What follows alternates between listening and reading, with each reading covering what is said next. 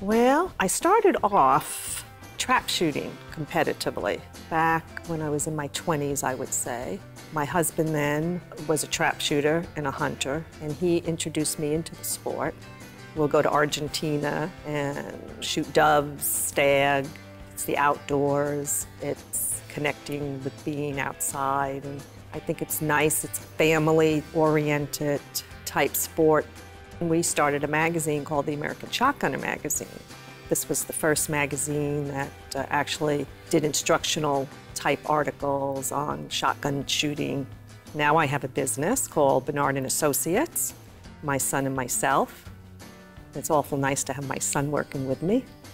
And it's a magazine and media television representation business. Of course, the NRA has always been very close to my heart. I always believed in everything they were trying to accomplish and all the different areas with the youth, besides the women.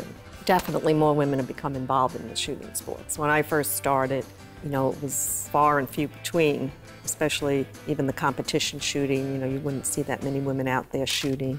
And now you just see more and more of it, and more youngsters, and I think it's just great. And I think the NRA has helped expand the horizons for women by starting all these different programs.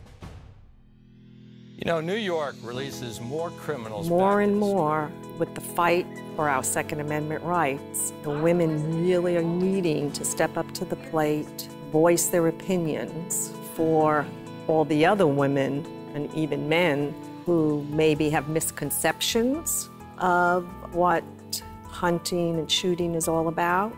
If women all of a sudden get active and make their voice heard, well, perhaps the opposition will take notice and say, wow, here's these women, they really like to hunt and shoot and compete and, hold guns, and they go, it's a family thing. Maybe it's not so bad after all. We just have gone, from a little organization, a few group of women to, here we were. I mean, last year we increased the attendance at the luncheon. I think we had 350 last year.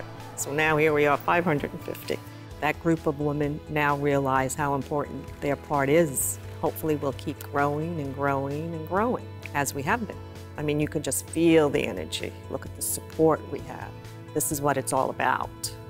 We do believe in the Second Amendment. Sometimes, especially this past year, all the obstacles we've had to overcome, and sometimes we feel beat down. Well, you come here and then you get rejuvenated again. You get that energy back. You keep moving forward. We can do this.